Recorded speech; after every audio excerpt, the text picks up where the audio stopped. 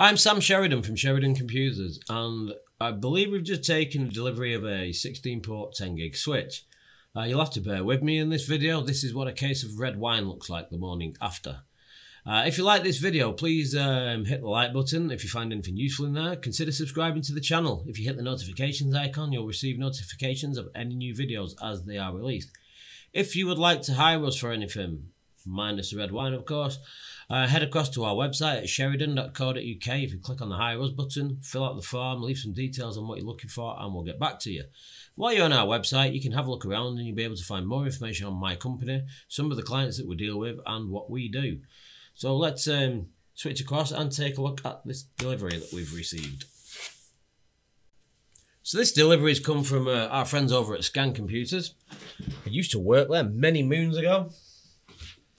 A long while ago. Let's rip this apart and see what's inside.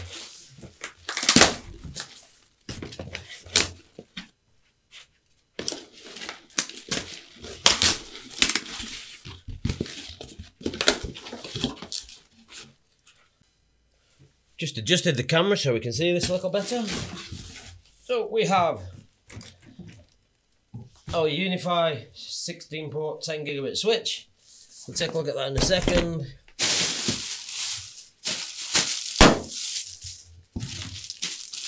And we also have, what's in here?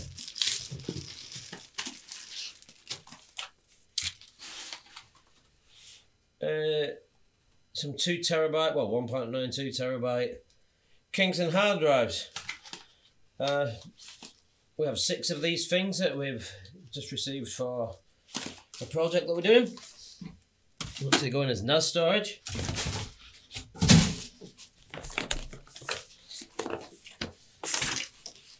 So now let's take a look at our switch.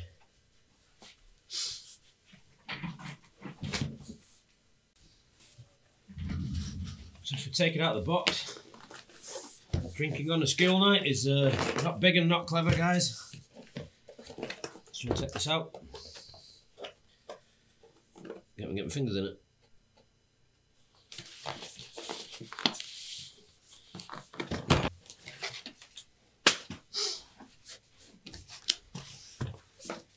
So, open the box, see what we have. So we have rack mount tiers, so it is rack mountable. Coffee on the end of the desk there, the desk needs wiping. European power lead, they're not much use, guys. As always, the quick start guide, we'll put that the right way up. We have some cage nuts and screws. The screws for the ears.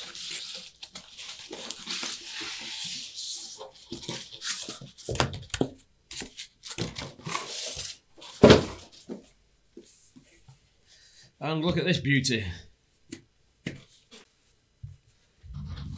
How do we take you apart? So I can see a couple of screws on the rear. We'll go ahead and whip them out real quick and take a look inside this switch.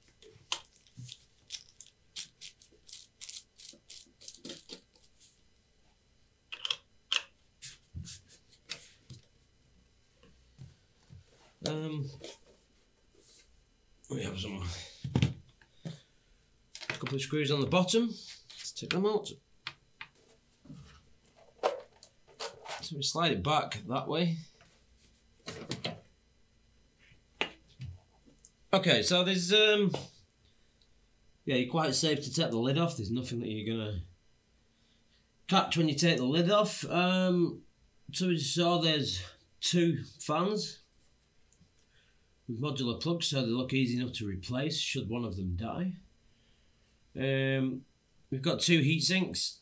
I'm guessing this one is for the SFP plus ports and this one is for the RJ45 ports, because they will get quite hot under load. It's quite tidy in here. So we've got the main power supply, and this is a 24/48 volt power supply here.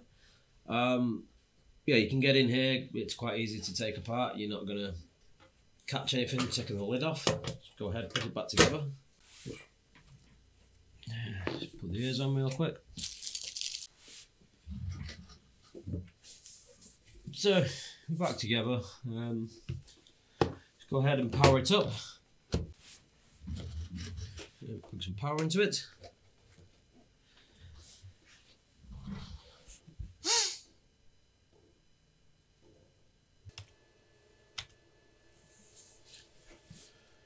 Drag this window over a little bit out of the way. So here's our switch. I'm going to adopt and upgrade.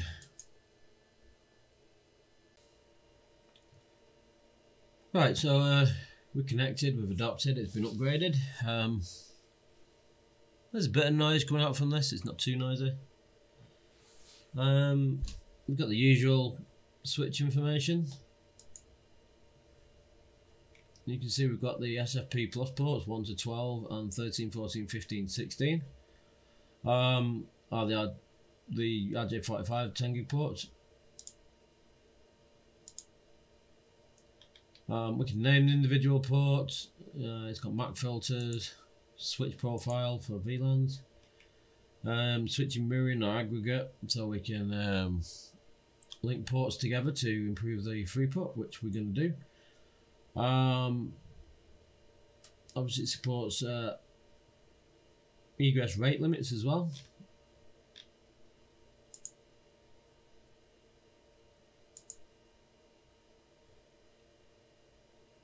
Let's go ahead and give it a name.